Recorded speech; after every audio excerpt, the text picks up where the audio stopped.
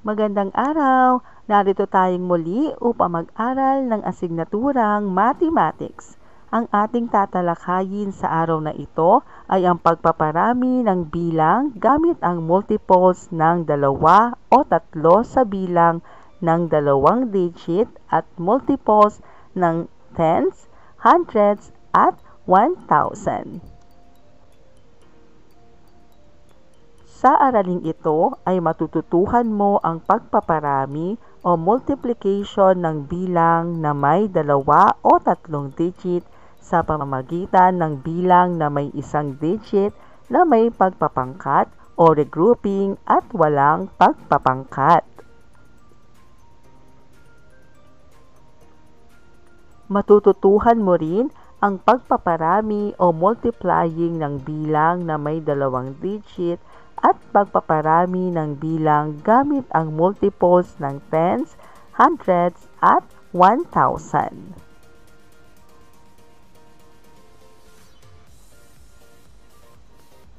Sa pagpaparami o multiplying ng bilang na may 2 o 3 digit sa pamamagitan ng bilang na may 1 digit ay kailangang magsimula sa isahan o ones digit papunta sa kaliwa. Tingnan ang halimbawa sa ibaba ng pagpaparami o multiplying gamit ang place value at long method. Narito ang ilang halimbawa ng pagpaparami o multiplying ng bilang na walang pagpapangkat gamit ang place value. Unang halimbawa,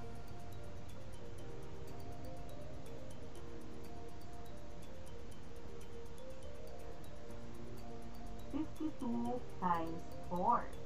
Sa pagmumultiply, uunahin muna natin multiply ang mga numbers na nasa ones digit. Pakaliwa, 4 times 2 equals 8. 4 times 5 equals 20. 208 ang product o ang sagot. Ikalawang halimbawa.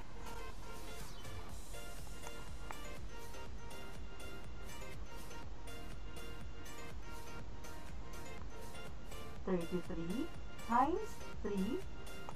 Unahin natin i-multiply ang mga numbers na nasa ones digit pakaliwa.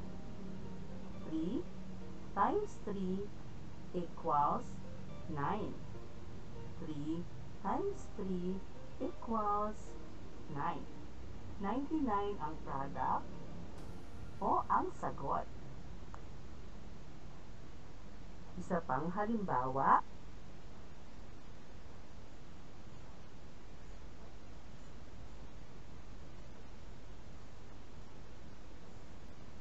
(41 times 8). Katulad ng naunang halimbawa, unahin natin i-multiply ang mga numbers na nasa ones. 8 times 1 equals 8. 8 times 4 equals 32. 328 ang product o ang sagot. Isa pang halimbawa.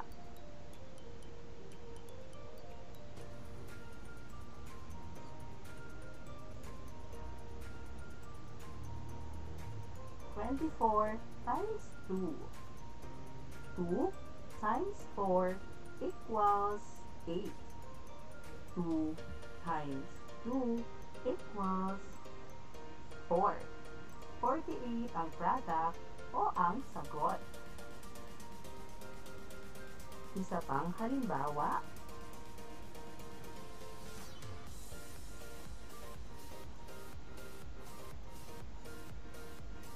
(61 times 7). 7 times 1 equals 7. 7 times 6 equals 42. 427 ang product o ang sagot. Sa pagpaparami o multiplying ng bilang na may 2 o 3 digit sa pamamagitan ng bilang na may 1 o 2 digit, ay kailangang magsimula sa isahan o ones digit papunta sa kaliwa. Narito ang ilang halimbawa ng pagpaparami o multiplying ng bilang na may 2 o 3 digit sa pamamagitan ng bilang na may 1 o 2 digit. Unang halimbawa,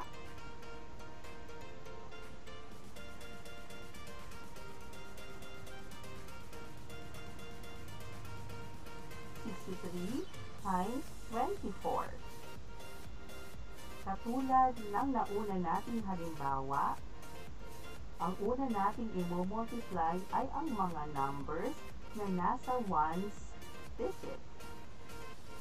4 times 3 equals 12. Kapag ang sagot o product ay 10 o higit pa, maaaring gamitin ang pagpapangkat o regrouping. 4 times 3 equals 12. Carry 1. 4 times 6 equals 24. Plus 1, 25. Isunod naman natin i-multiply ang nasa tens digit. 2 times 3 equals 6. 2 times 6 equals 12.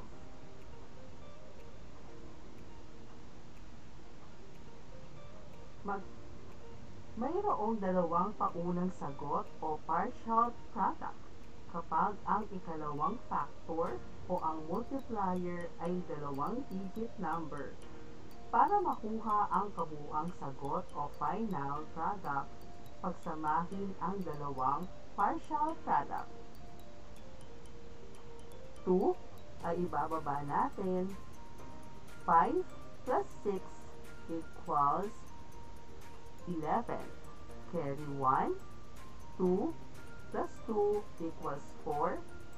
Plus 1 ay 5. At ibaba natin ang 1. 1,512 ang product o ang sagot. Isa pang halimbawa,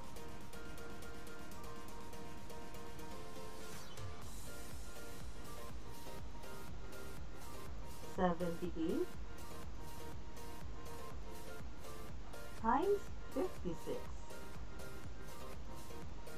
6 times 8 equals 48. 8. Carry over natin ang 4.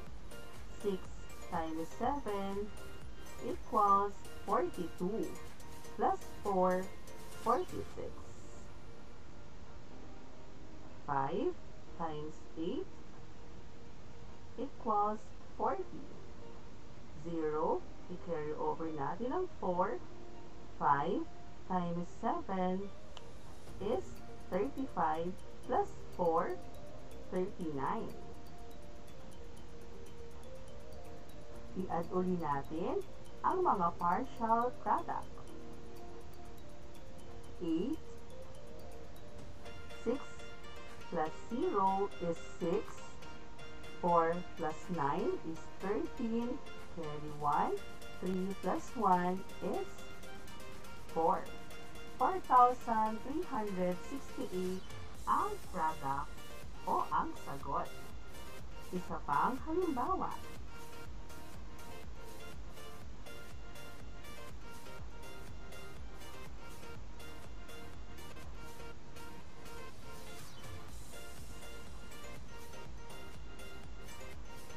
(93 times 15). 5 times 3 equals 15. Carry 1. 5 times 9 is 45 plus 1, 46. 1 times 3 equals 3. 1 times 9 equals 9. Pag-adin uli natin ang mga partial products. Ibaba natin ang 5. 6 plus 3 is 9. 4 plus 9 equals 13. 1,395 ang product o ang sagot. Isa pang halimbawa.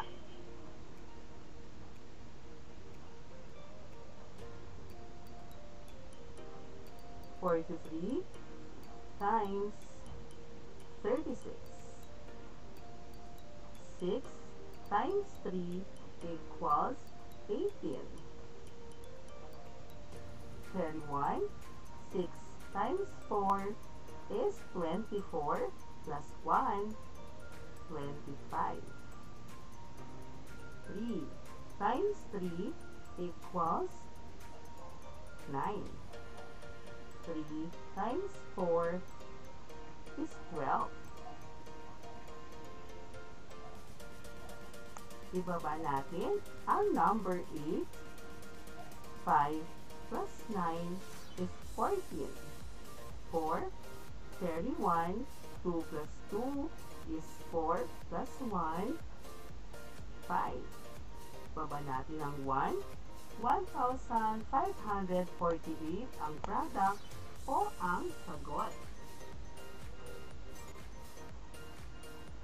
Upang matukoy ang sagot o product ng dalawang digit non-zero na bilang na pinarami gamit ang multiples ng 10, hundreds at 1,000, kopyahin lamang ang non-zero digit na numero at iduktong ang zeros. Narito ang ilang halimbawa ng bilang na pinarami gamit ang multiples ng 10, hundreds at 1,000. Kokopyahin lang natin ang numbers na non-zero digit at iduktong ang zeros.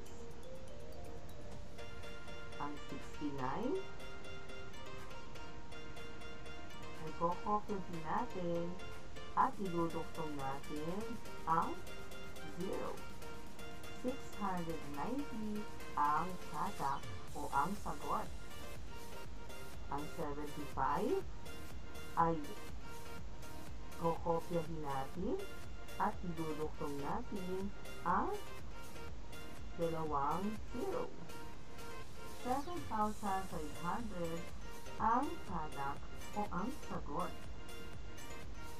Ang 49 ay kokopyahin natin at iduduktong natin ang tatlong 0.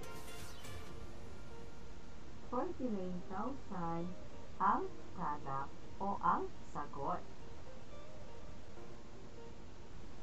Sa unang video, nakita mo ang halimbawa ng short method sa pagkuha ng bilang na pinarami gamit ang multiples ng 10, hundreds at 1,000. Ngayon naman, gagawin natin ang long method.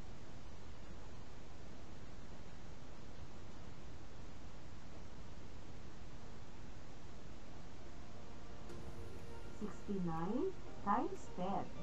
Kagaya ng ating rule sa multiplication, ang uunahin natin i-multiply ay ang mga numbers na nasa ones digit pakaliwa.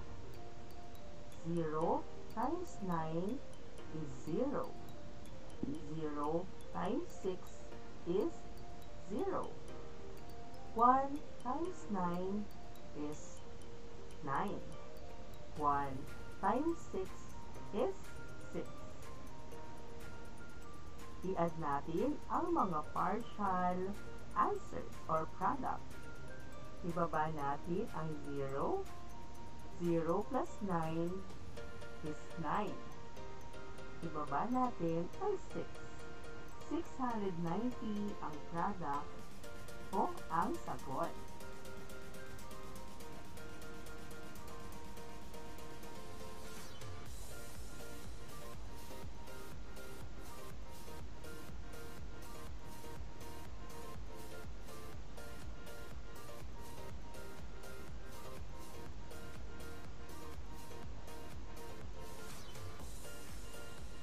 One hundred times 75.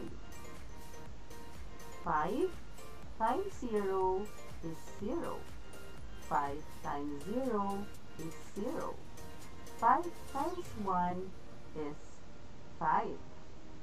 7 times 0 is 0.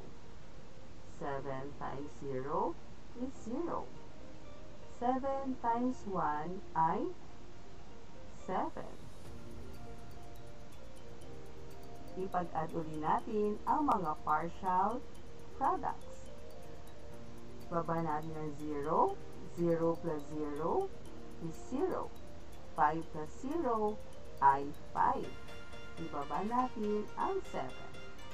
7,500 ang product o ang sagot.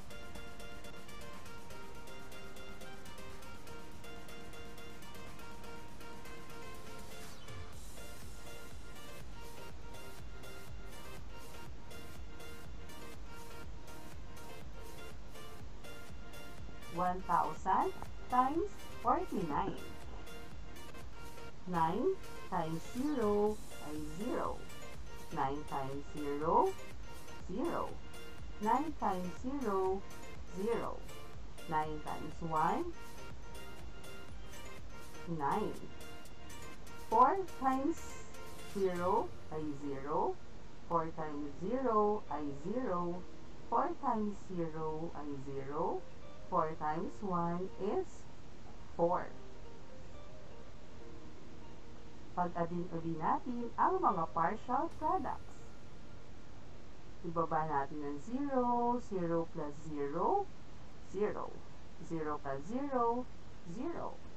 9 plus 0, 9. Ibaba natin ang 4. 49,000 ang product o ang sagot. Tandaan, ang anumang number na imumultiply sa 0, ang sagot ay laging 0.